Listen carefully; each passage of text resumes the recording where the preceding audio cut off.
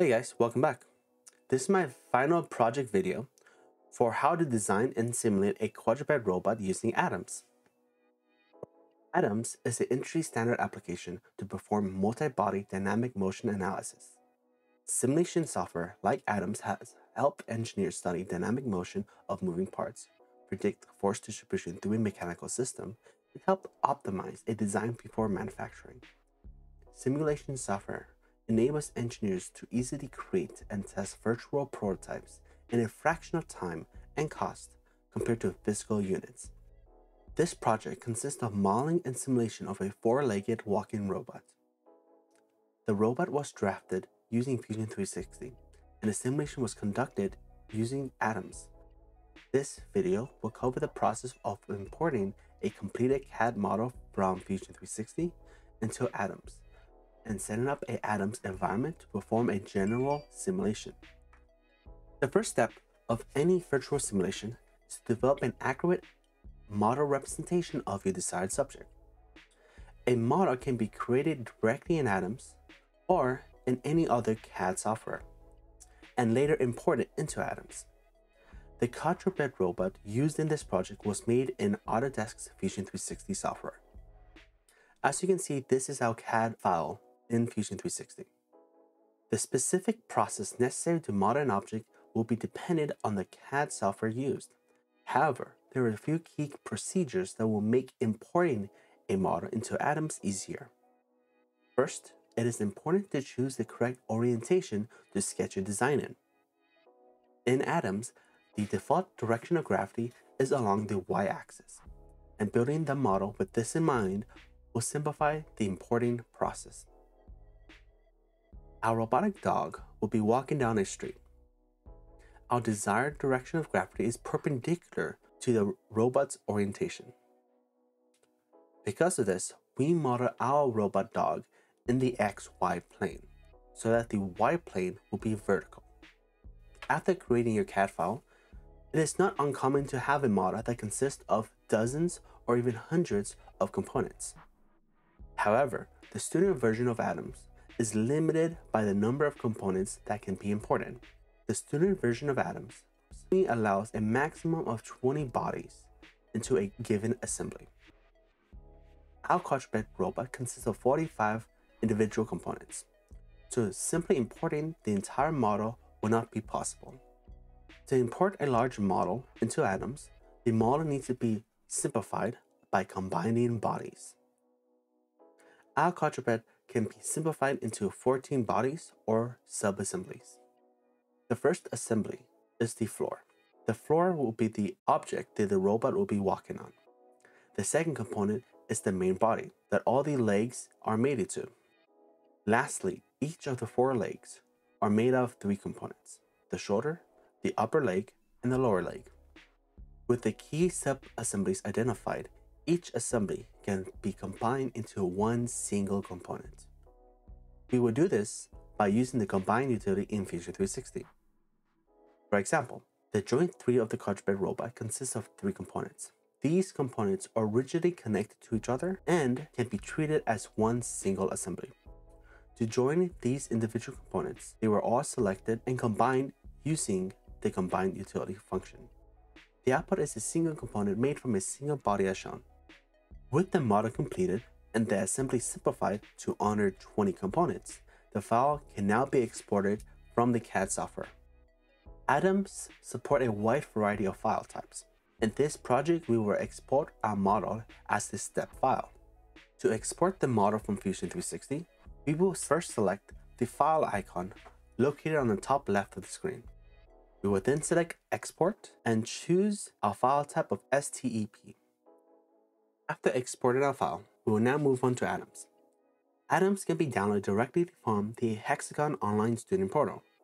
However, it is required to register a new student account prior to downloading the Atoms software. To register a student account, a copy of the user's student ID must be submitted to Hexagon for account review. The Atoms software can be installed once the account is verified after 3 to 5 days. With the Atoms software installed, we will now begin a new project. To start a new project, open Atoms View. A new project can be made by selecting the new model icon and configuring the startup settings.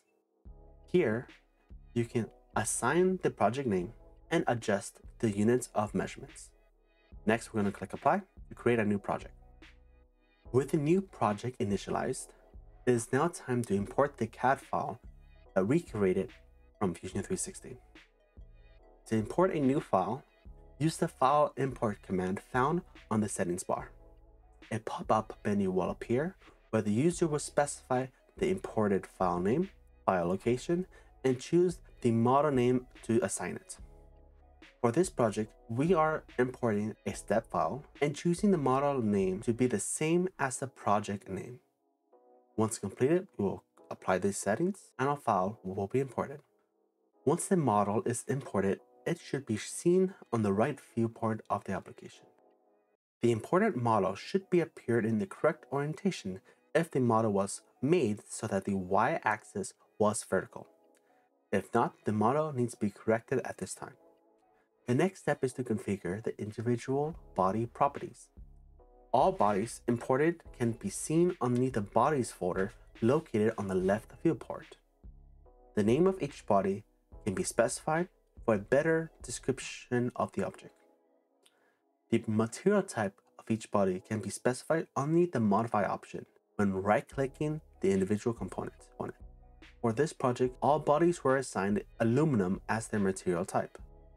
After configuring the individual components, the next step is to configure the connections between each component. A connection defines the degree of freedom between two bodies at a specific location. For example, an industrial robot with 6 degrees of freedom will have 6 joints. Each connection will be located at a joint where one body can slide or rotate relative to another body. Our quadruped contains 12 degrees of freedom, and so has 12 joints. An additional fixed joint was used to statically lock our floor component. There's a variety of connection options that can be selected underneath the Connection tab. For our application, we selected the hinge connections. A hinge forms a joint with one rotational degree of freedom between two bodies at a specific location. Upon selecting the joint desired, an option menu will appear on the left viewport. To apply our desired joint, begin by selecting the first body you wish to mate. Next, select the second body you wish to mate. Lastly, select the connection location or point. A center of rotation axis will appear normal to the normal grid and the selected point. The normal grid orientation can be modified by selecting the normal grid options on the bottom right of the screen. It's best to modify your normal grid prior to making a joint connection. After forming a joint connection, it will appear on the left viewport. Verify that the joint is properly configured. Correctly configuring the joints are critical to the final motion simulation. After completing all your joint connections, it's now time to move on to the force connections. Our model contains two types of forces: the force due to gravity and the force of each leg interacting with the floor. The gravitational force is automatically configured when specifying the material type of each body and the direction of gravity assigned to the project. All other forces will need to be manually configured for your application. A wide variety of forces can be selected underneath the Force tab. As mentioned, the only other type of force used in our simulation is the interaction force generated by each leg colliding and interacting with the static ground. This type of force interaction is called a contact force. Each body that interacts with the floor is required to be assigned a contact force. 4 contact forces were used in our project. To configure a contact force, begin by selecting the contact force icon found on the special force group under the Force tab.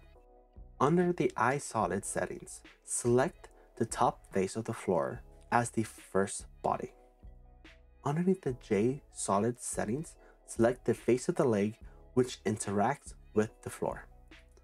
Once both bodies are defined, the contact forces can be successfully applied. Repeat this process for all 4 independent legs.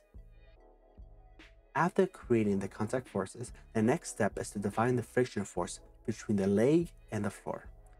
The friction force is critical to the walking robot's ability to move across the surface without slipping. Each contact force can be modified and a friction force applied as shown. For this project, we will use the column function to determine the friction force. The last step needed for the simulation is to configure the motion. A motion function will need to be defined for each joint. A joint's motion function will control the rotation or translation of the joint during the simulation cycle. To create a new motion function, select the desired motion type underneath the Motion tab. After selecting the desired motion function, select the joint you wish to apply the motion function to. For this project, we will only be using the hinge motion function, and we will apply this to each of our 12 joints. Under the joint motion settings, define the motion type as function. Select the function settings to open the function builder window. Under the function builder, the user will write a step function that will control the simulated motion. A step function specifies the motion a joint will make at a specific time. A step function is written with 5 inputs. The first input specifies the type of step function. For application, we'll be using time. The second input specifies the time the step function begins. The third input specifies the desired starting joint position. The fourth input specifies the desired end time of the function. The fifth input specifies the final joint position. So, for example, I will make a step function that will allow the robot to bend down. We'll run the simulation and see how well it works. Perhaps we would like the robot to jump. So I will write my step function. We'll run the simulation. Great. Now it's time to write our step function to allow the robot to walk. Before developing a step motion sequence, it is useful to plan out the desired motion. For this project, each leg will transition between a forward position and a backwards position. This ideal position informs us the joint angles to use in the step function. To make the motion between two positions, a sequence of intermediate steps was chosen as shown.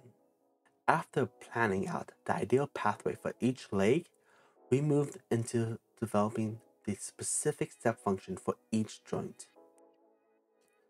After some trial and error, a list of step functions were generated for each leg. We have now completed configuring the body information, the joint connections, the force connections, and the motion functions. The model is now fully defined, and the simulation can now be executed.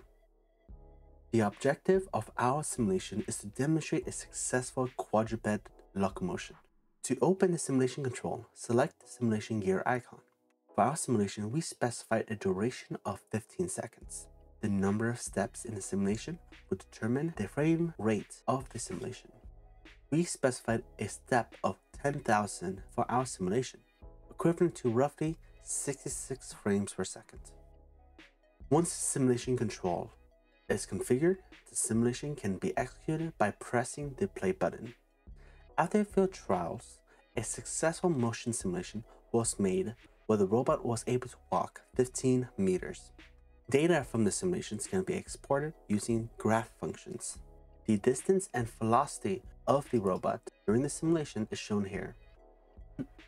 The robot was able to travel 15 meters with a constant velocity as shown in this figure. As seen in this velocity chart, the robot had a smooth acceleration and deceleration between each step. Each joint of the robot was controlled by a step function, and the motion generated by the step function can be exported as a chart as well. These two figures shows the angle of all the joints in the front two legs of the robot over the simulation period. The goal of this project consists of the successful modeling and simulation of a four-legged walking robot. With atoms, we were able to successfully simulate a quadruped robot locomotion. With this, our project is now completed. We'll be releasing all of our files on GitHub. If you find this video helpful, like and subscribe. Thanks for watching.